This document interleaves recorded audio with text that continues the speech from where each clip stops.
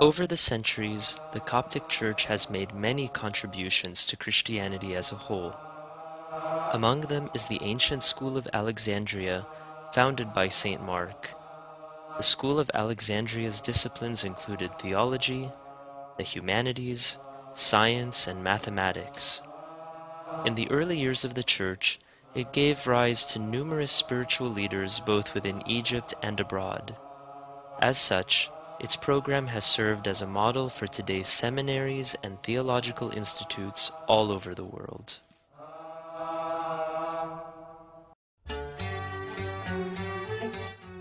A second important contribution is the preservation of the Christian faith. Since the early days of her existence, the Church has fought against heresies that deviate from a proper understanding of the path to salvation or the person of Jesus Christ. Through her Holy Fathers, the Coptic Church played an important role in preserving the true Christian faith. The Church Fathers are a group of bishops, priests, monks, and laymen who lived in the early centuries of the Church. In order to fight heresy, the Fathers met in councils to properly express the faith. The Fathers of Egypt played an important role in this effort. Among them, Saint Athanasius, the 20th Pope of the Coptic Church, championed the First Ecumenical Council at Nicaea in 325 AD. He wrote the Creed, the statement of faith, still used by all the apostolic churches today. Because of his important role in preserving the faith, Saint Athanasius endured many hardships during his lifetime. He was banished from his position 5 times and spent more than 17 years in exile. The well-known expression, Athanasius against the world, defined his commitment to guarding the faith.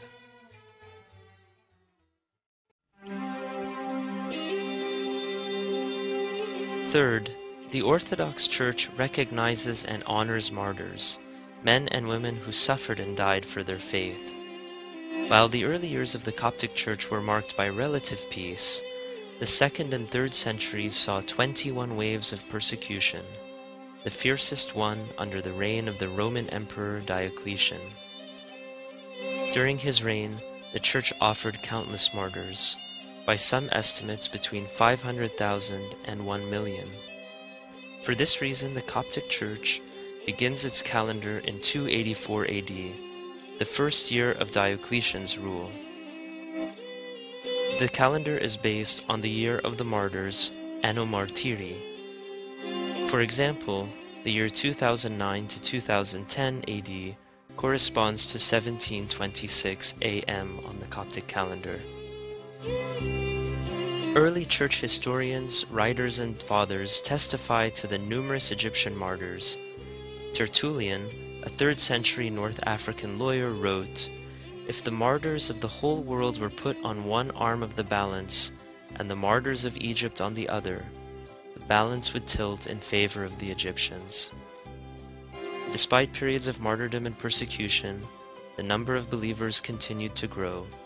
The lives of the martyrs have inspired many to embrace the Christian faith.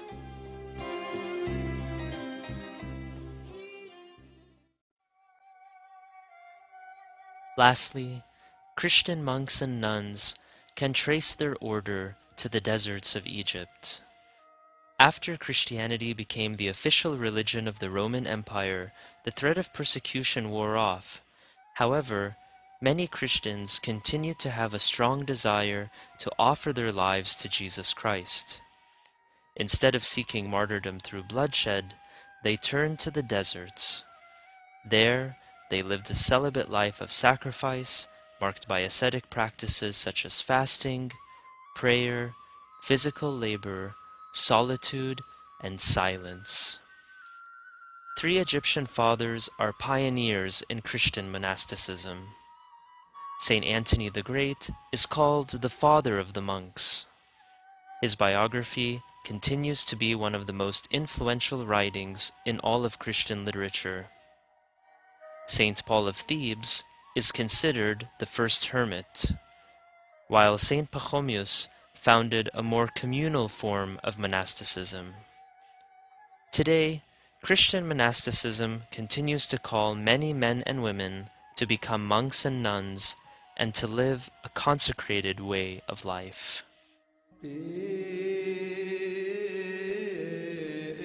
Today, the Coptic Church is marked by spiritual practices that aim at bringing her members into unity with and the knowledge of truth in Jesus Christ. These practices include fasting, prayer, and the sacramental life of the Church. Liturgical prayer is a very important part of Orthodox worship. The word liturgy literally means the work of the people. Therefore, the Divine Liturgy is the work of God's people and invites the participation of all. It is comprised of a system of rites and rituals that include prayers, supplication, chants, and readings from the Holy Bible. At the height of the Divine Liturgy is the consecration of bread and wine into the true body and true blood of Jesus Christ. The faithful partake of Holy Communion, the Eucharist, to unite with Jesus Christ and with one another.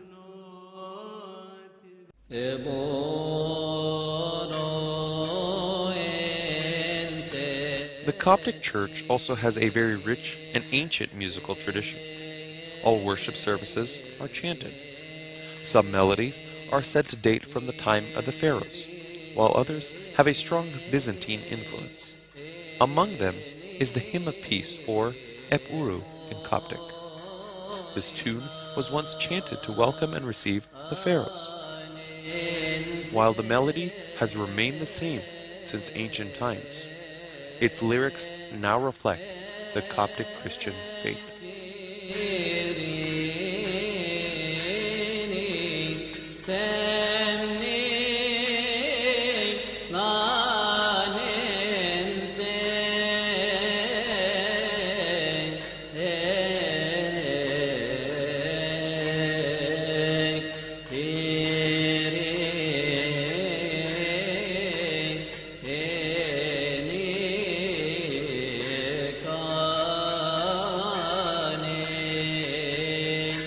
Coptic hymns are often accompanied by hand cymbals and a triangle to maintain beat and rhythm.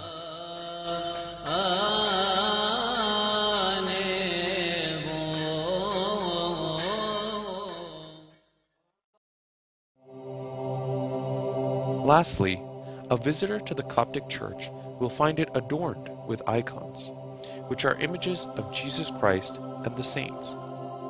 Unlike pictures or portraits, icons are not meant to capture natural or physical characteristics, but rather the spiritual. Deep theological teachings are conveyed in the features and colors of icons. Icons are used in Coptic worship and often called windows to heaven. The Orthodox faithful do not worship the icon itself. Rather, the faithful use icons in prayer to remember the lives and events depicted, asking for the prayers and intercessions of the saints.